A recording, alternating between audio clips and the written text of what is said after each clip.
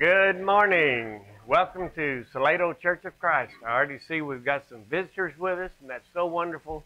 I'd like for everybody in the South Auditorium to move over to the center. And we're a little sparse, but it's so good to see each one of you. Let's start our singing this morning with Sunlight. I've wandered in the shades of night till Jesus came to me, and with the sunlight of his love did all my darkness flee. Sunlight, sunlight in my soul today. Sunlight, sunlight all along the way. Since the Savior found me, took away my sin, I have had the sunlight of his love within. The clouds may gather in the sky and billows round me roll. However dark the world may be, I've sunlight in my soul. Sunlight, sunlight in my soul today. Sunlight, sunlight all along the way. Since the Savior found me, took away my sin, I have had the sunlight of his love within. Soon I shall see him as he is, the light that came to me. Behold the brightness of his face all through eternity. Sunlight, sunlight in my soul today. Sunlight, sunlight all along the way. Since my Savior found me, took away my sin, I have had the sunlight of his love within. You may be seated.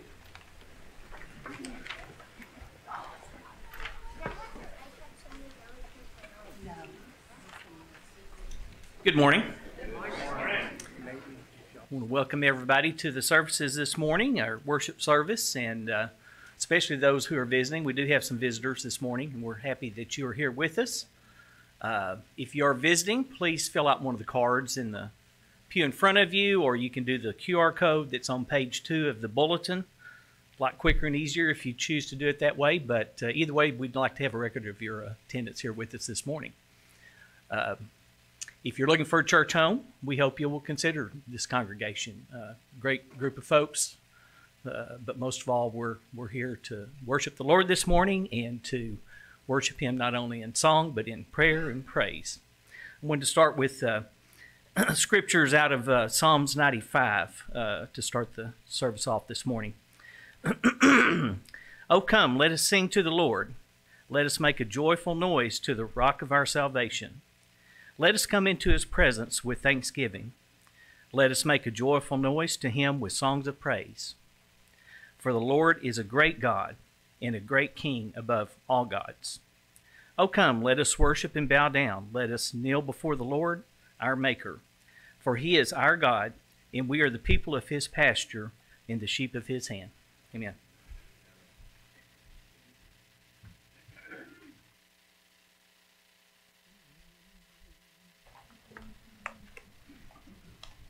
Where you left your room this morning, did you think to pray?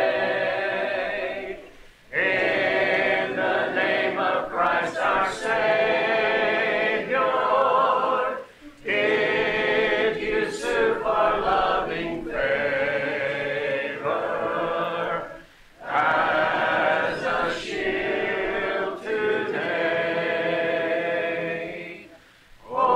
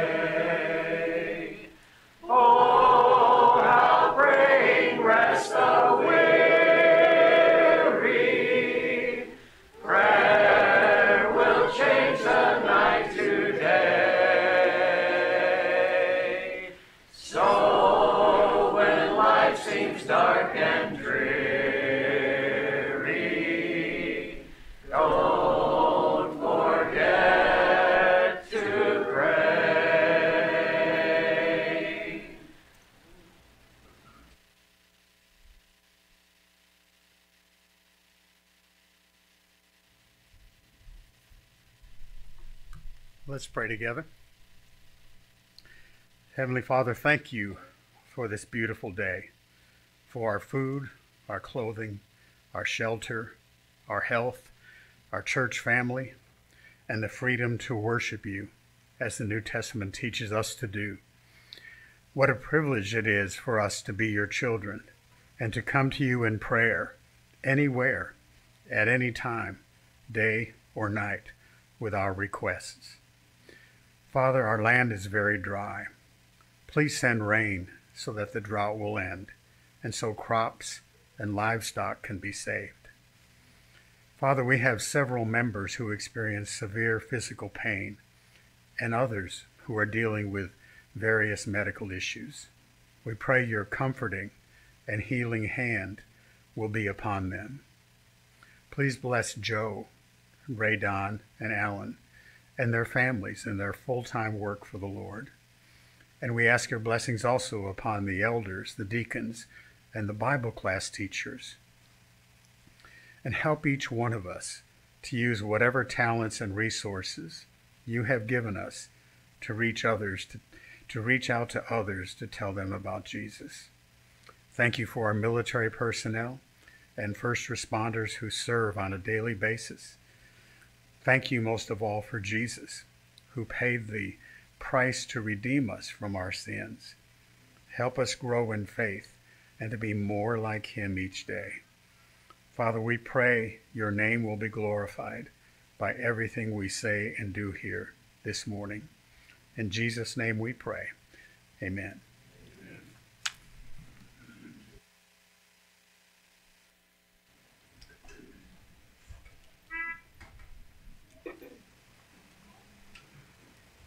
Perish, Lord Jesus, ruler of all nations. O thou of God and man the Son, thee will I cherish, thee will I honor, thou my soul's glory, joy, and crown. Fair are the meadows, fair still the woodlands, robed in the blooming garb of spring. Jesus is fairer, Jesus is purer, who makes the woeful heart to sing. Fair is the sunshine, fair still the moonlight, and all the twinkling starry host. Jesus shines brighter, Jesus shines purer than all the angels heaven can boast.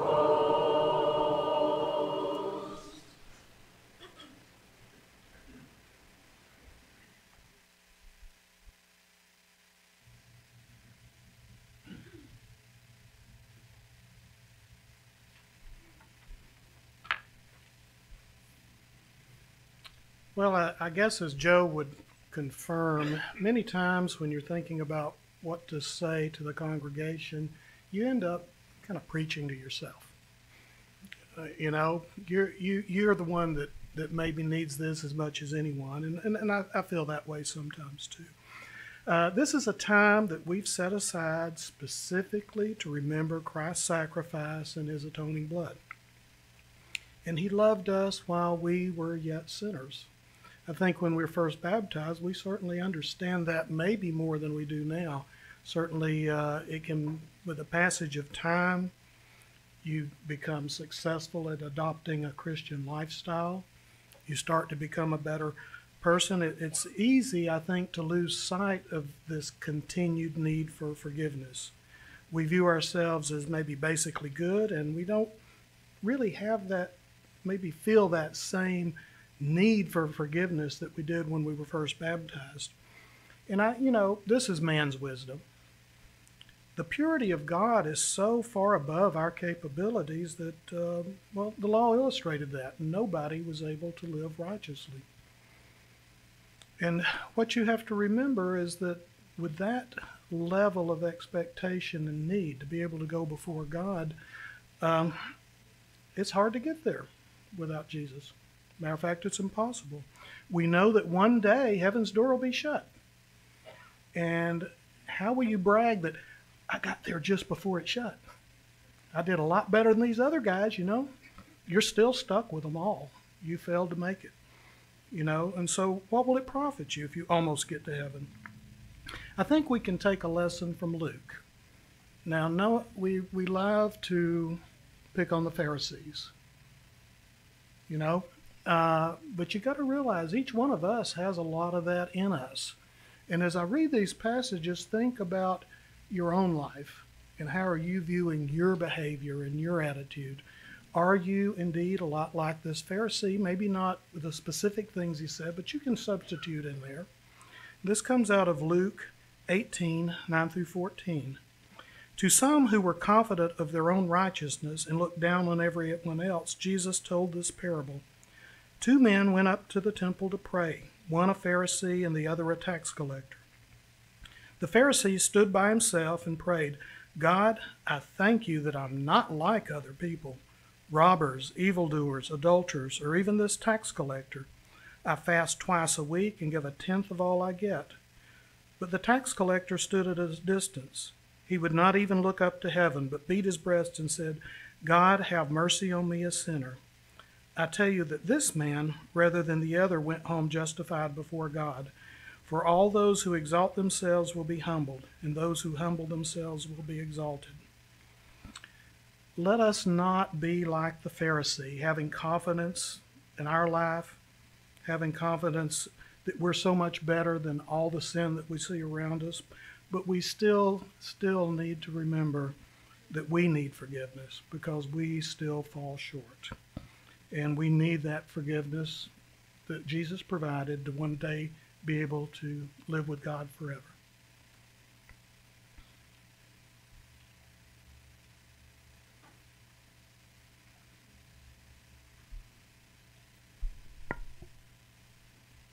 Shall we pray?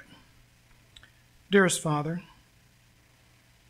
we thank you so much for the love that Jesus has extended to us. We thank you for a plan that saw our failings and provided a way for us to one day be justified before you. We thank you that Jesus loved us even though we were in many ways not lovable, and he loved us so much that he was willing to live on this earth, to suffer the pain and the difficulties that we have, yet live a perfect life. And despite doing that, he was willing to give up that life for all of our sins. As we partake of this bread representing his broken body, help us to remember that and to appreciate it and to give him all the honor. For it's in Jesus' name that we pray. Amen.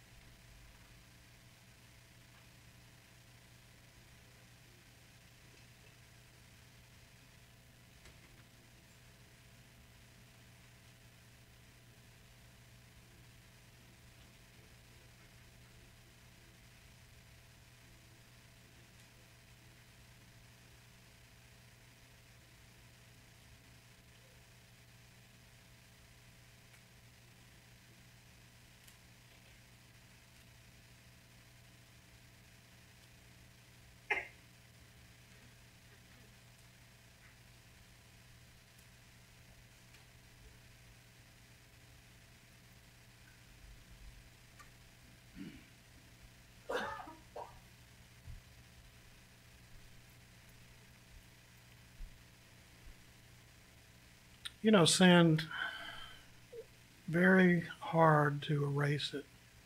I think of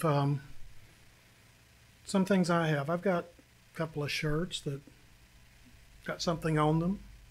Tried to get that out. Mostly looks pretty good. You don't see marinara there anymore, but there's still a stain there. There's still something that you can see.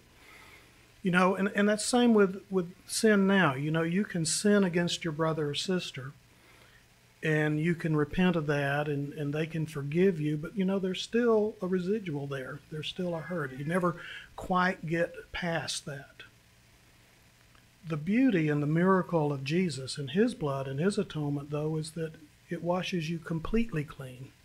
It removes not just the visible sign, but all residual of that stain, as if it had never happened at all.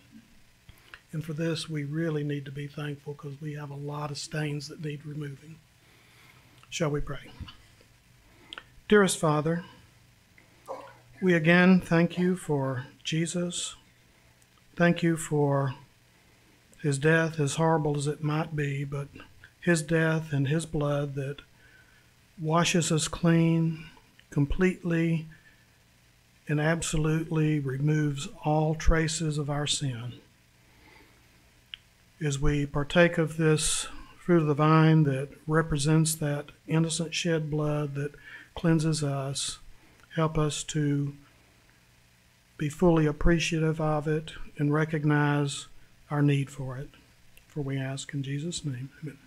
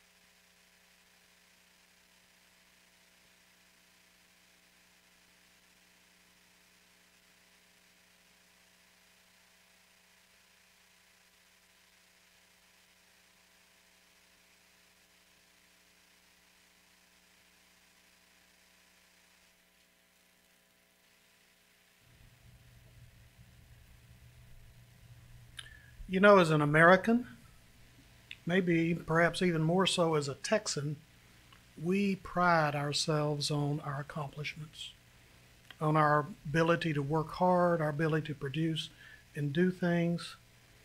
And sometimes that can cause us to be pretty self-inflated. Sorry to say. But, there's a missing ingredient in that.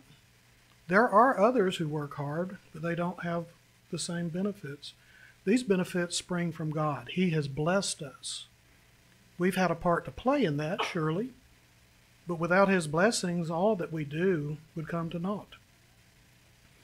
This is a time that we have set aside to remember that and to thank God for giving us all those many things He has given us, sometimes partly due to our abilities, but sometimes just unwarranted. We could have lived in many places. We could have been born in many places. We could have worked just as hard, and we could still be suffering from material want. This is a time that we can give a portion of those blessings God has given us to this congregation, this church, and to fulfill and to further God's work in this community and all around us. Let us give thanks. Dearest Father, we thank you so very much for seeing that we are without true needs and true wants, but have all of those things fulfilled and much beyond. We thank you for these, and we pray that our small token of return to you can help show how much we appreciate that, and that the money would be used for good works here in this place. For we ask in Jesus' name, amen.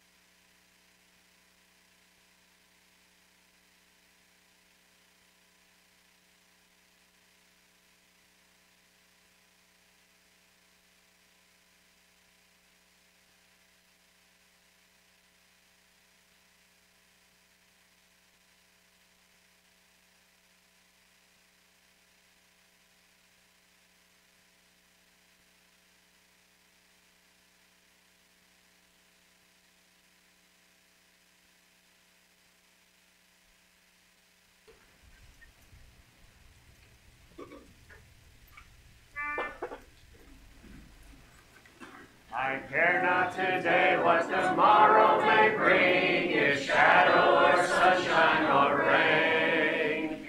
The Lord I know ruleth o'er everything, and all of my worry is vain. Living by faith in Jesus alone, trusting confiding in His great love, yes, in His great love, from all forsaken, His sheltering arm, I'm living by faith, and feel no alarm. Though tempests may blow and the storm clouds arise, obscuring the brightness of life, I'm never alarmed at the overcast skies. The Master looks on at the strife. Living by faith, in Jesus above, trusting confiding in His great love, yes, in His great love, from all harm's sake, His sheltering arm, I'm living by faith, and feel no alarm.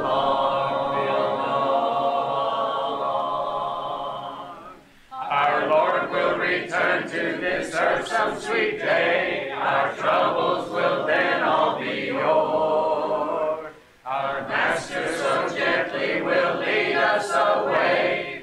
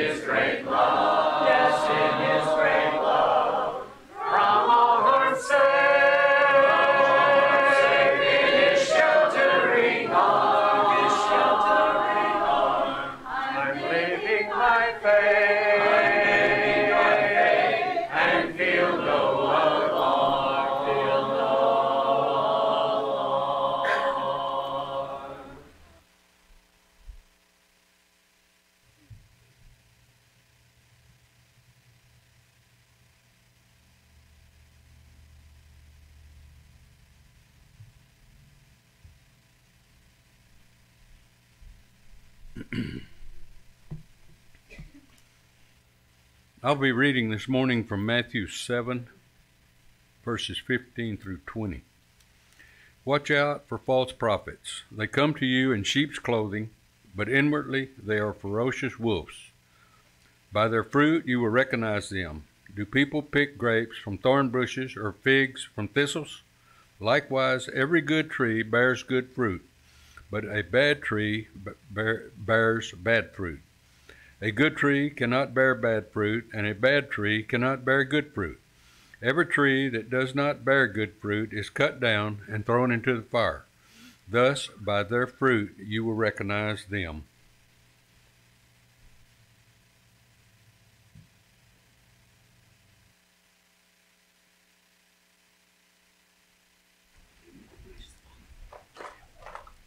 Thank you for putting that slide up. I almost was going to forget this morning. Our children can go across the road with some guidance, and I would like for the rest of us to stand.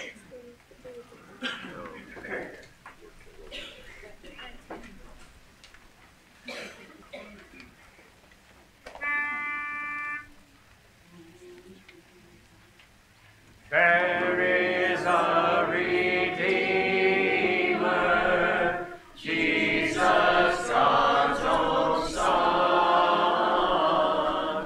precious Lamb of God, Messiah, Holy One. Thank you, oh my Father, for giving us your Son and leaving your Spirit till the work on earth is done. Jesus, my Redeemer, name above all names, precious Lamb of God, Messiah, oh, for sinners slain. Thank you, oh my Father, for giving us your Son and leaving your Spirit till the work on earth is done.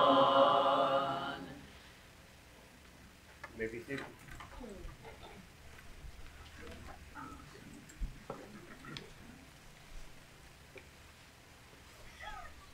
Good morning. Good morning. Good morning. We welcome each and every one of you today. I heard, and I can confirm it's a little bit sparse here, but we're not like a ship that's too one-sided or the other, so it's good. We welcome each and every one that can be with us and can be with us at a distance through technology, and we hope and pray you find a blessing by having been here in our worship today. I am going to return this morning to a series that started several weeks ago, in which we're looking at some, I'm calling it lies and dumb sayings that we'd like to believe. Lies are about God, some of these, and we looked at the lie about God several weeks ago, and now we turn to a saying it's well-intentioned by some, but it's maybe by some, and I'm being generous with that, but it's taken from a verse of Scripture that's often misused and abused and taken out of context and leading to a dangerously wrong conclusion on an issue about which Jesus had quite a bit to say, and in fact expected us to do the opposite of what you see in the expression here at the bottom of this slide. Well, Christians shouldn't judge. That's the saying that we're talking about this morning. Of course, the text that is very often misused along these very lines, you may suspect already that you know where it is. Now, here's the funny thing. A lot of people will say to you, well, you shouldn't judge, and they know that that's a scripture, but they don't know where it is. They really can't tell you where that comes from. Well, it's from Matthew 7, verses 1 and 2. Depending on your translation, the one from which I read this morning is, "Judge not that you be not judged." This is the old NIV. "For in the same way you judge others, you'll be judged, and with the measure you use, it will be measured to you." Now you're thinking, some of you are, how can I, your preacher, argue against the expression, well, Christians shouldn't judge, when we just heard Jesus tell his disciples and the wider audience of his Sermon on the Mount, judge not. Well, the thing that makes the difference between what people claim by that statement, you can't do that, and what Jesus meant, sort of shows up in the Greek language used in 7a and 7b. Okay, 7:1, I should say, 7:1. There's two parts to that verse. Judge not, and that you be not judged. Two different contexts of judging there. And the first one, and this does seem to be involving the one way in which certainly we as human beings are not allowed to judge, regardless of whether we're Christians or not. Verse 1a is speaking in the Greek of judgment which people pass on the lives and actions of their fellow men. I'm getting this straight from the Bauer lexicon, Greek lexicon. While part B there, verse 1, the judged, that refers to that which is, this is a quote, exercised by the divine tribunal occupied by God or Christ. Put it another way, Jesus is saying here, if we're judging a fellow human being without any mercy, without any allowing him any slack, any grace, if it's extremely prejudicial, if it's entirely hypocritical, in other words, not seeing what's wrong in our own lives as we judge harshly, then that kind of judging is going to put us squarely in the sights of that divine tribunal of God and Christ. And I guarantee you that is not a place in which we want to be placed. Okay? We do not want to find ourselves in that position before that tribunal. Can we agree on that? Now, so it is a fact that that kind of judging truly is prohibited, whether you're a Christian or not. As the Lord's brother James would later remind in chapter 2 of his letter, judgment without mercy will be shown to anyone who has not been merciful. Mercy triumphs over judgment. And I have to wonder, I want to stay on this one exception here for a few moments this morning. I have to wonder, that I'm not sure about and I didn't consult a harmony of the Gospels to get the exact order in which this happened, what Jesus said here in his sermon, and what happened in the latter verses of John chapter 7 and early verses of John chapter 8. But I have to wonder if the silly picture of verses 3 through 5 that illustrates this hypocritical kind of judging Jesus is condemning, I wonder if he might have been thinking of what happened with the episode of the sinful woman, as we call it, who was allegedly caught in adultery. Now here's the silly picture. And I'm sorry if you can't read that print. I hope that you can read that. But that's the one where someone has a 2x4 sticking out of their eye, and they're trying to help someone remove the speck from their eye. They're perfectly able to find what's wrong and judge someone else. They just can't see their own, what needs judging in their own lives. So I'll let you read that, continue to read that as I remind you that Jesus was teaching one day in the public square, right in the heart of Jerusalem, when these Pharisees, and we don't know, and sorry, Keith, I am going to pick on Pharisees for just a moment, just a few of them. I know he mentioned that this morning, so we do pick on them a lot. But this particular group, I think, deserves to be picked on a little bit. And we don't know how many there were. There could have been 8 or 10 for all we know. We don't know how they found this woman and this adulterous, supposedly, liaison. I've always had more questions about this episode than I have answers, okay?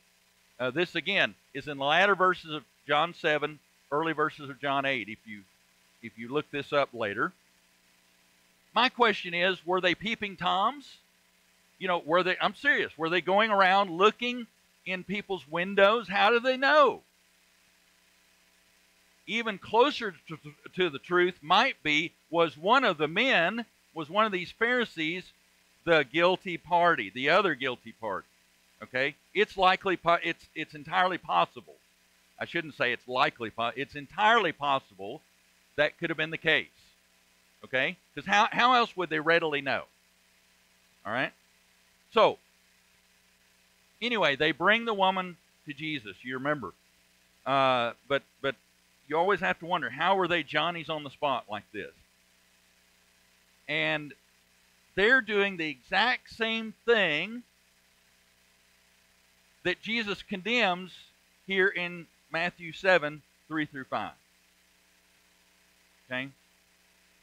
They are not noticing their own sins, but they're very eager to point out hers. Not only that, but they're willing, you notice, to be judges, jurists, and executioners. All at the same time. They're perfectly willing to do that. And something else I noticed in going over this story from John again.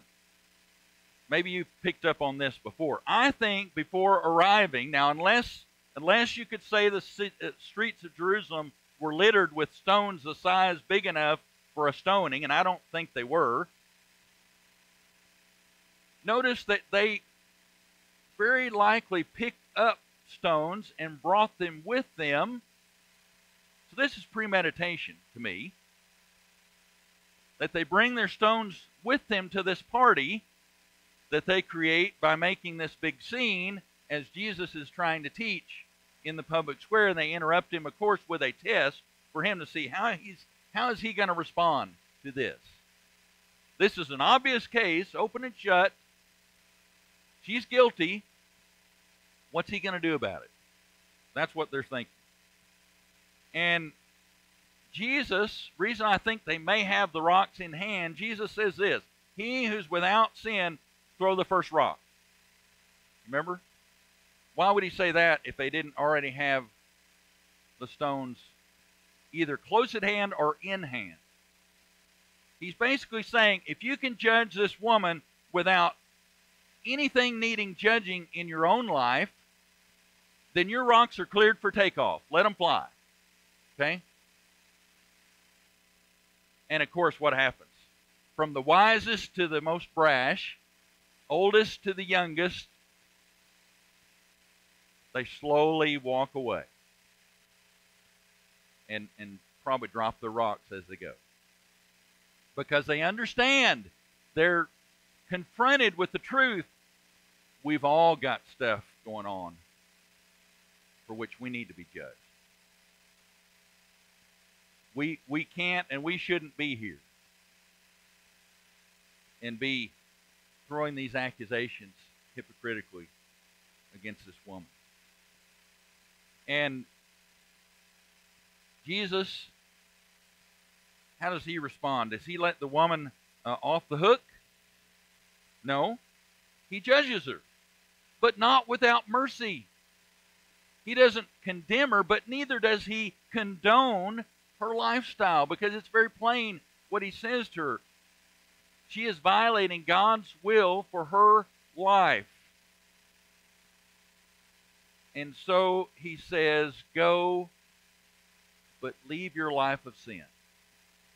Go and sin no more, depending on your translation. So the point of this first part is, judge hypocritically without thought to our own sins. We cannot do that because we're subject to the same thing. That does not, however, that does not mean that as Christians we can't judge in all the different senses as that term's used today.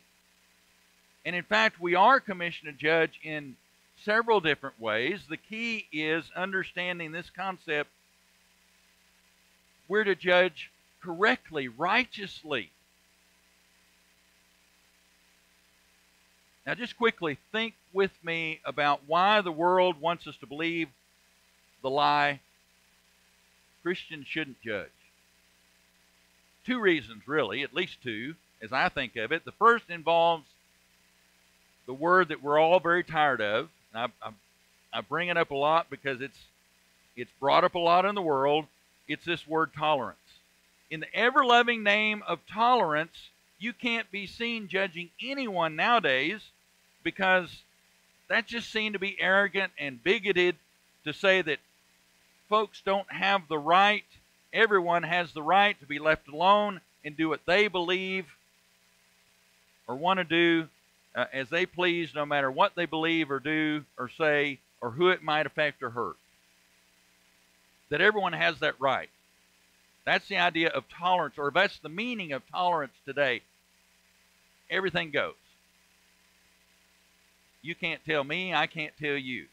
The second reason that all forms of judging are condemned today is really the foundation of the first one, which is today, truth and morality are all completely relative.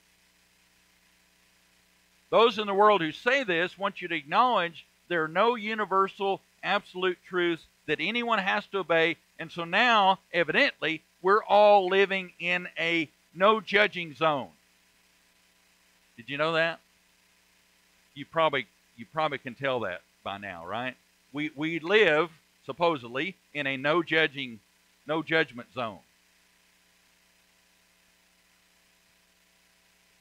I love what Larry Osborne says in response to this in his book, 10, and this is part of where I got the idea for this series, 10 Dumb Things Smart Christians Believe. That's the title of his book, and I put that picture up lately. This is direct quote here. Think about this. Imagine an engineering student arguing that his calculations really don't matter as long as they work for him. Now, you engineers, think about that. Is that true? Not many of us would drive over a bridge. This is the quote here. Not many of us would drive over a bridge that he designed. And I agree with that. I would not want to go anywhere near a bridge that this guy designed. Well, they came out okay for me. And he adds to that, he says, or imagine a doctor giving you a handful of pills and telling you to take whichever ones feel right. Really? Try that on for your next medical advice and see how that works for you. Every one of us knows, whether they want to acknowledge it or not, every one of us in the world knows we live by objective standards every day. Everything can't be right. If everything's right, nothing is. We live by standards every day. There are laws we have to pay attention to every day that are absolutes. We can't live without them.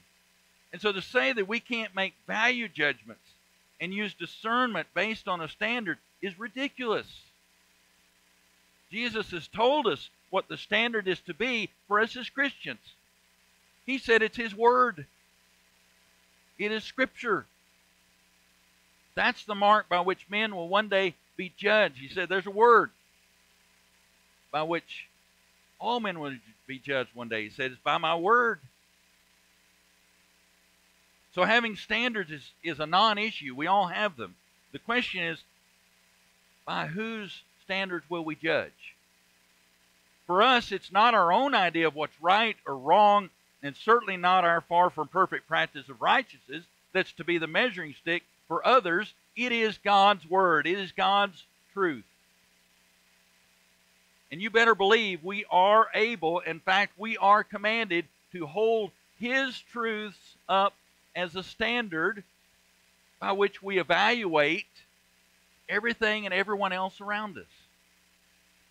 How are we measuring up to what He says, His absolutes? Okay, I'm in the home stretch here, but we can't finish without looking at why we can and should judge in the sense of making evaluations of folks based on the fruit we see in their lives. Again, holding up what we see in them in comparison with God's truths. First of all, in regards to the precious truths of the gospel, Jesus said some just are not going to appreciate it. And so He said we should not waste our time and efforts on these. That's the point of 7 verse 6. Okay? And isn't it precious? Someone's pet porker is primping and preening there. This is a different translation to me, but do not give that which is holy, or give not that which is holy unto the dogs, neither shall you put pearls before swine, or throw pearls before swine. That scripture is pretty self-explanatory. Dogs were unholy creatures to the Jews. So Jesus is saying, don't throw away what's important. Don't just treat as common what is precious to God, the gospel. Don't waste time on those who aren't interested.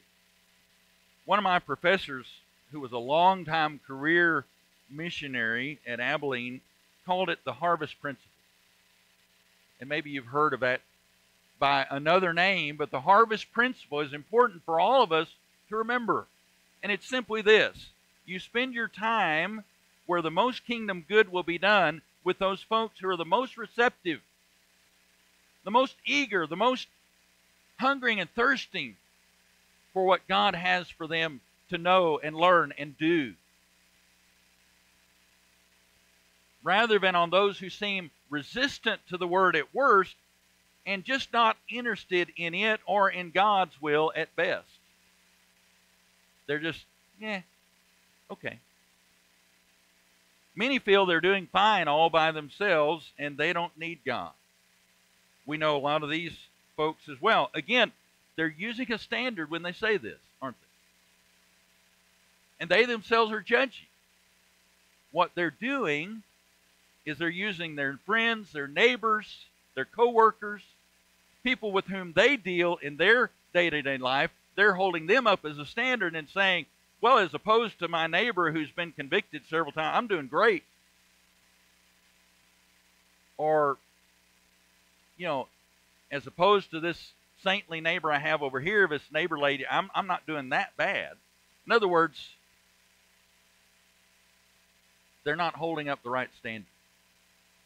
And I guarantee you that those comparisons and that standard by which they're making those comparisons, it's not going to work on the day of judgment. We're not going to be pleasing God by saying, well, I was better than the next guy. I was better than my neighbor over here. You have to give me that.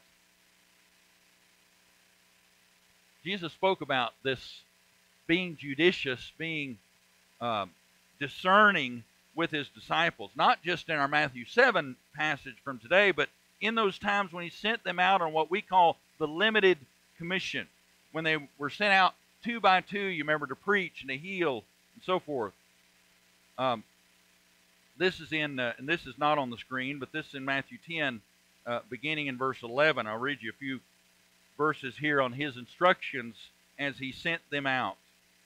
He says, whatever town or village you enter, search there for some worthy person. What's He saying right there? That's a judgment, isn't it? Search out for some worthy person, He says, and stay at their house until you leave. As you enter the home, give it your greeting. If the home is deserving, guess what? There's another judgment. If the house is deserving, you've got to figure this out. You've got to use discernment. You've got to use wisdom.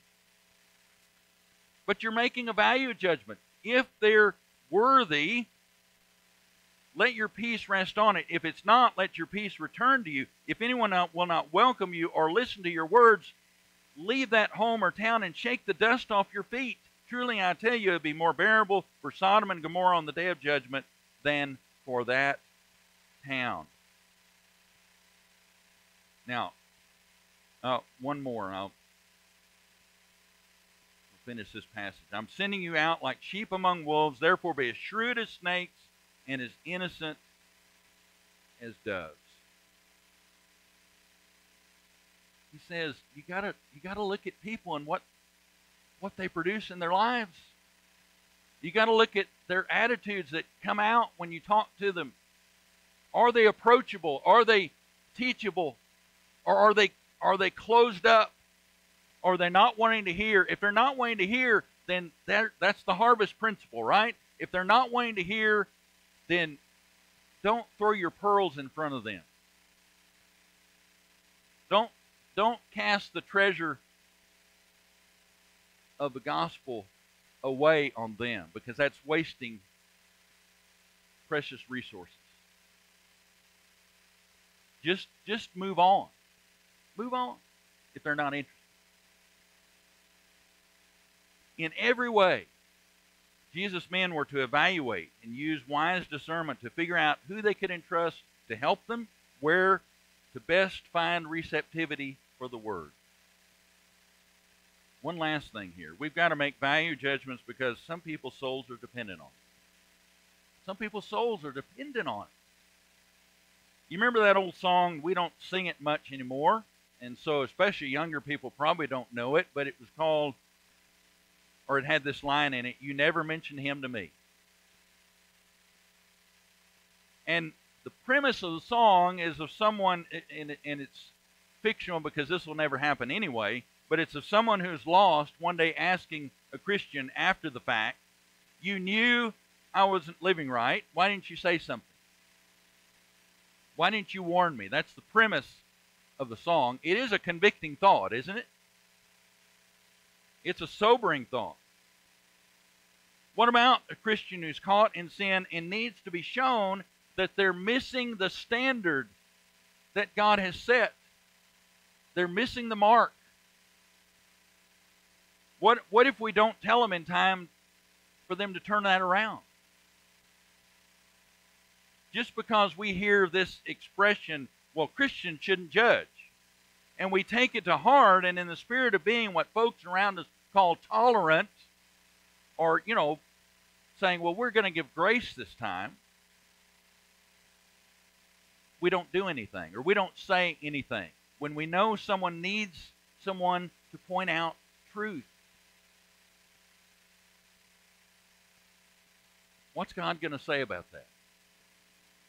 God's going to say, that's not an act of grace. That's disobedience. If you know someone in the Lord, especially someone in the Lord, who's not living up to God's standards for their lives, you owe it to them to lovingly point it out. You have to tell them.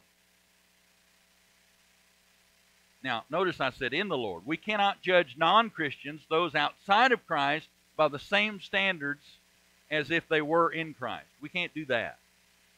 But I'm talking about fellow Christians.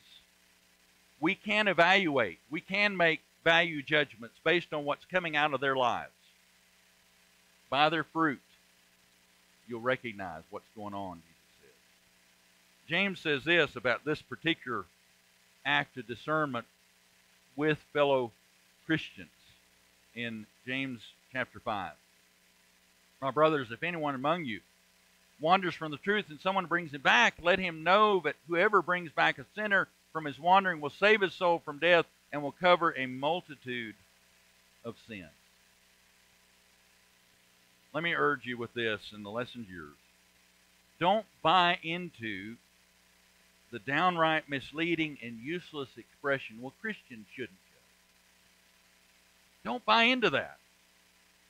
Don't listen to that. Treat it for the false claim that it is.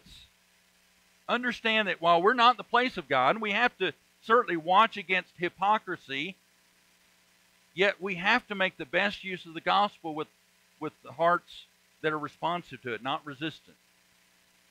And while we can't judge anyone's hearts, that's God's job alone, we can evaluate people by the things that we see in their lives. And we're commanded to do that. We have to do that. Their souls, and maybe ours, might be dependent on. They just might both be dependent on. We'll look at another. Next week, we'll look at a lie that's told about God.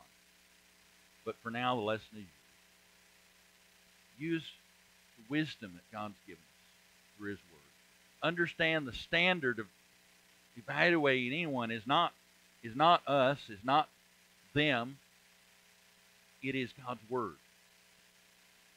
And understand we all need to be measured against His truth and by the products of what's going on or what comes out of our lives.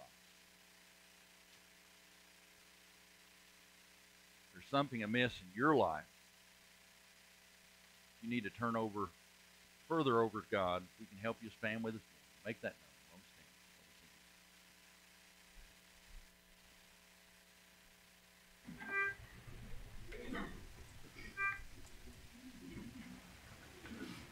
Lord, make us instruments of your peace. Where there is hatred, your love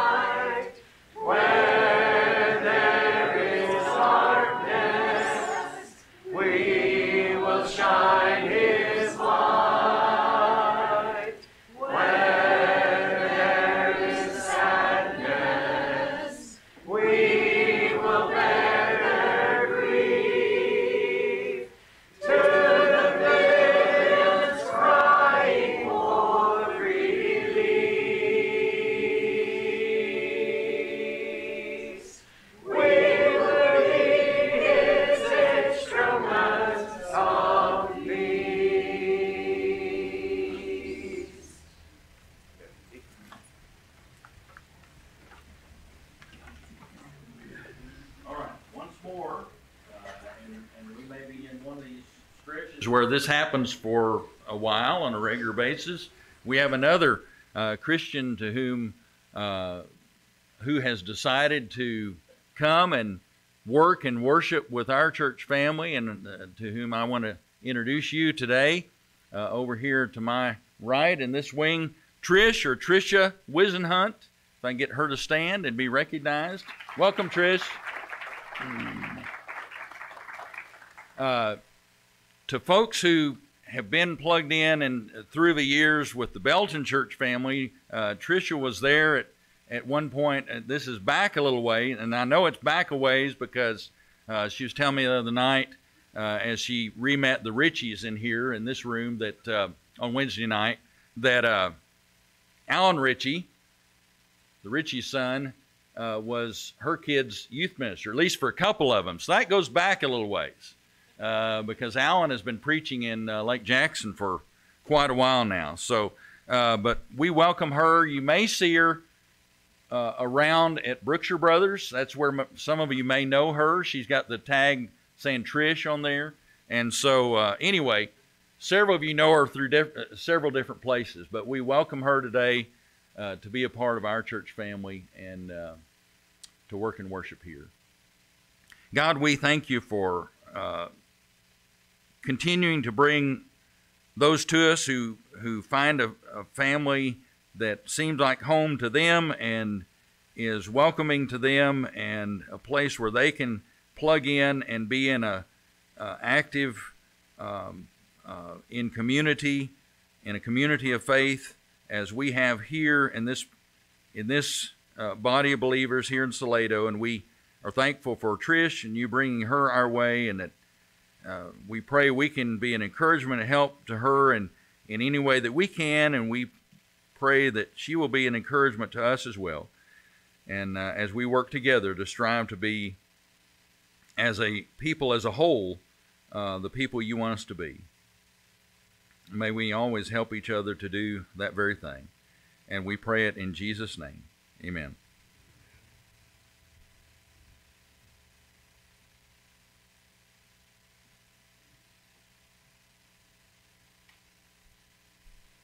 Well, good morning, church. I, too, sense some measure of excitement around here. And it was about that this morning that I wanted to talk just briefly.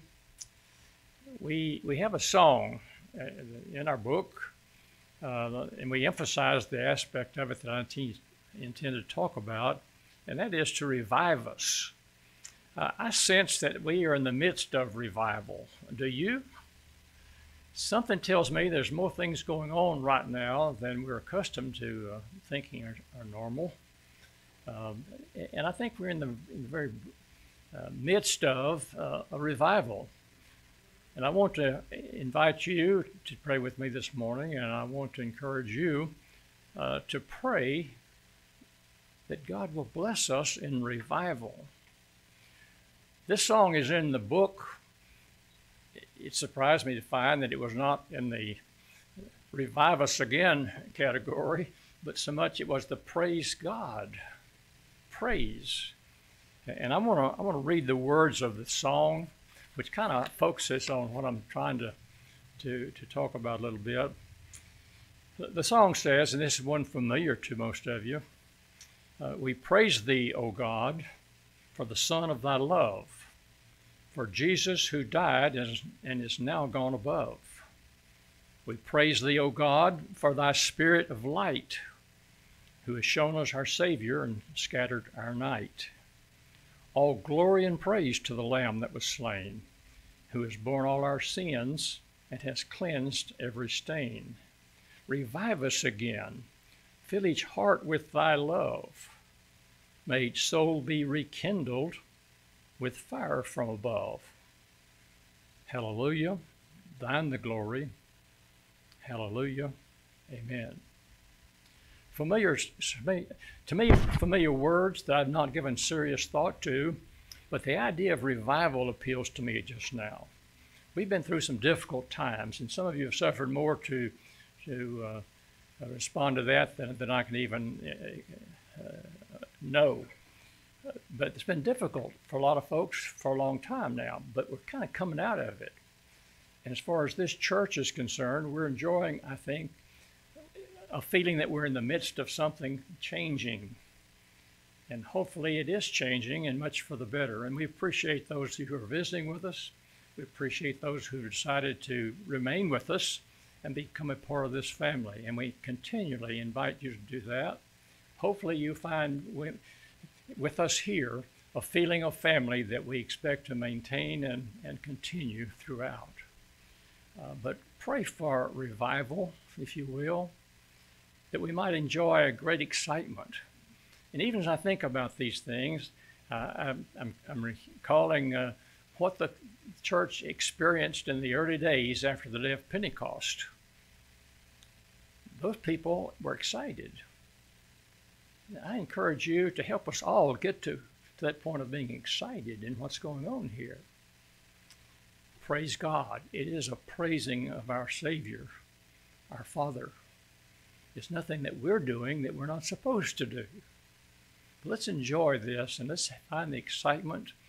Let's encourage and even pray that we might enjoy a great revival here. Would you pray with me now? Father, we're thankful this morning for many things. You've blessed us continually for a long time.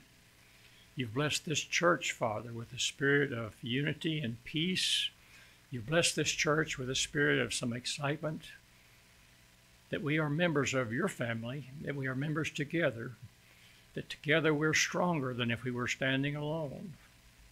Father, you've blessed us continually, and we pray that you would continue, that you would keep us mindful of these things that you do for us, that you remind us daily as we reflect on where we are and where we're headed, that you remind us, Father, that you've provided us this way. We pray, Father, that you would bless this church with a sense of revival, that we might return, that we might renew the excitement that once was here. We pray that you would cause us to come alive again, that we might share the message that we have and proclaim with those who do not have it, that we might reach out to touch those and make a difference in the lives of those yet to come. Bless us, Father, that we may each of us become a part of this revival. Keep us mindful of your presence and your power throughout.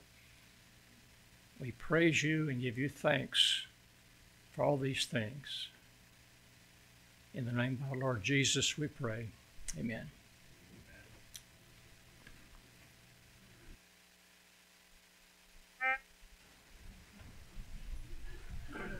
Please be standing.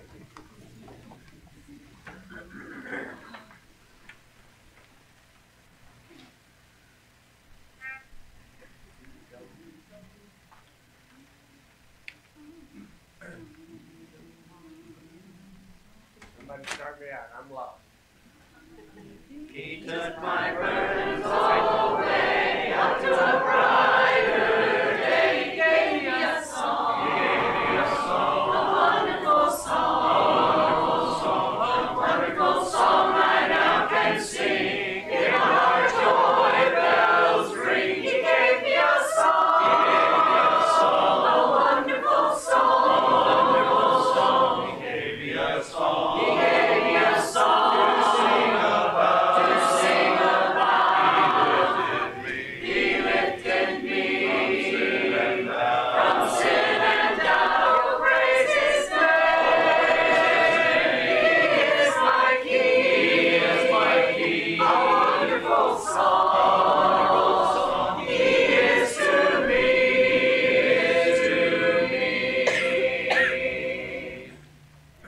May God bless you and have a wonderful week. Stay warm, stay dry. Until we meet again.